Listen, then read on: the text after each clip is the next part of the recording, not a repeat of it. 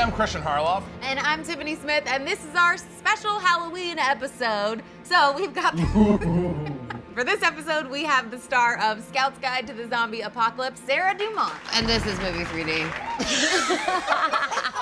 Movie3Some! I don't want to redo the Movie3Some! I think that was good.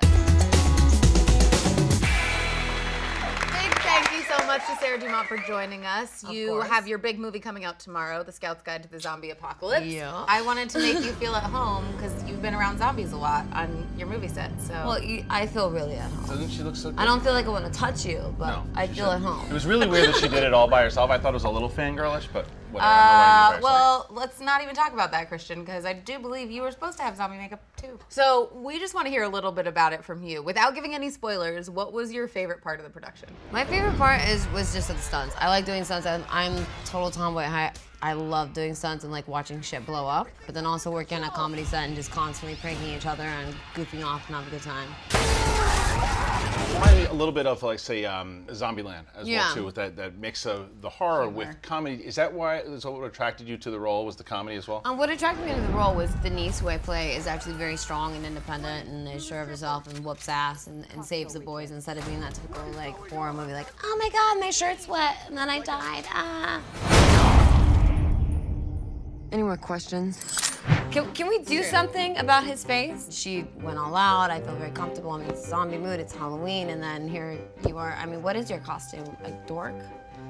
I feel like you need just a little something, you know? Can she be on the show all the time? Oh, great. Oh, awesome. Look at this. What did you What did you do? What did you do last week for your? You remember that when you lost last week? Remember that? We had a really busy episode, See, we were teammates last week. See, now I'm feeling slightly more comfortable. It's kind of like Harry Potter Frankenstein. You know what can make me feel better in this scenario? Let's talk about the weekly wager. I love the weekly wager. You know why? Because I usually win. I'm actually aware of the weekly wager last week, and it was about the revenues of The Last Witch Hunter, right? Yep. You went for 13.5 million, and you went for 12.5. Yes. Turns out for The Last Witch Hunter, the actual box office revenue was 10.8 million, which means I am the winner, and Tiffany. This week's punishment comes from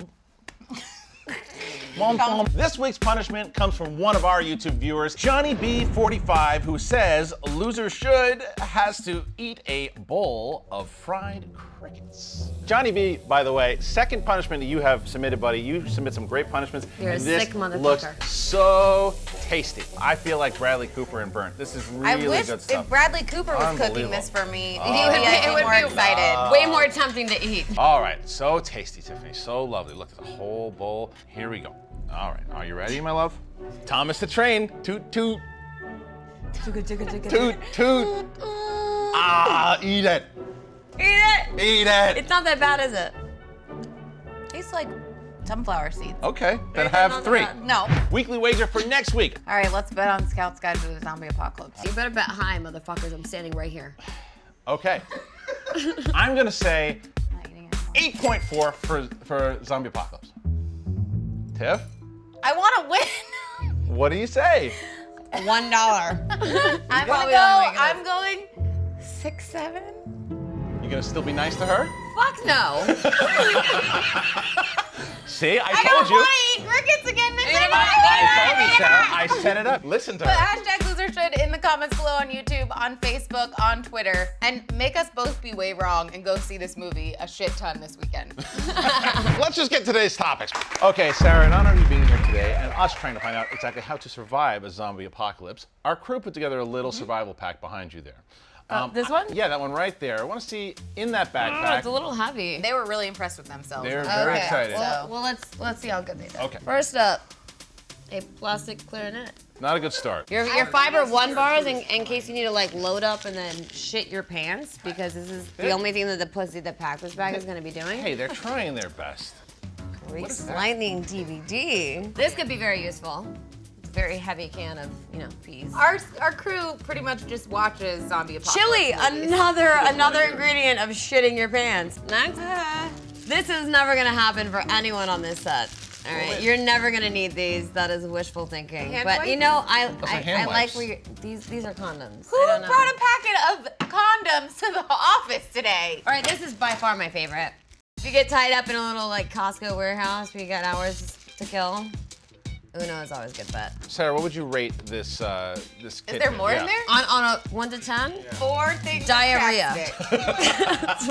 I know our survival kit was pretty sucky, but something Pretty. awesome that we did do is we've got some real weapons in a new segment that we like to call Movie3Some Labs.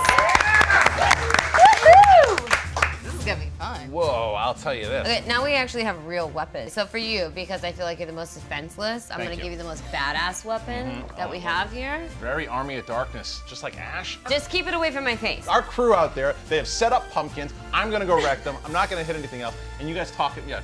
Just Yeah, don't yeah, aim that. okay, go do it. Keep that facing away from us. I hate both of you.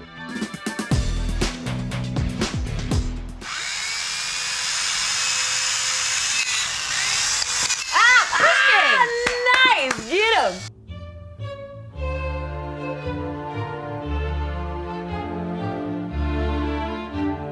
Oh my God, is he Telling him to go sweating? to the gym. He doesn't go work out. He really needs to work out. I mean, this True. guy is clearly flabbergasted.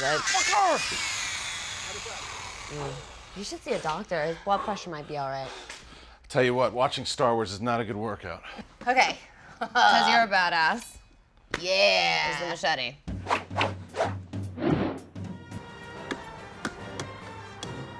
See, no, that's how you do it. What was That is, no, look at that. We're Get it, about girl. 10 minutes Get ago. it. Unbelievable. Get up!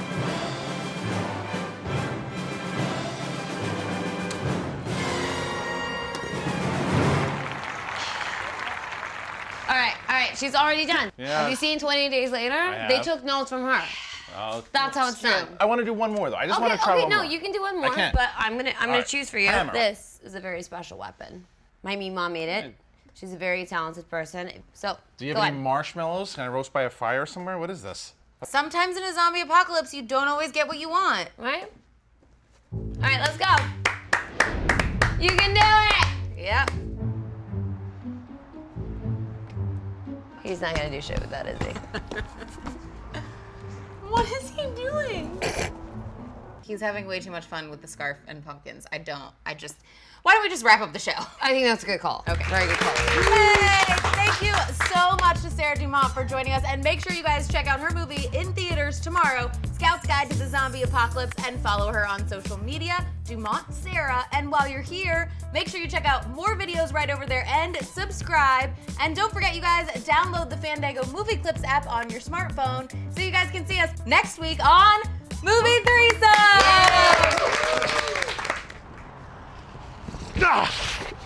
What the? I mean, I gotta give him some points. I really didn't think he had it in him.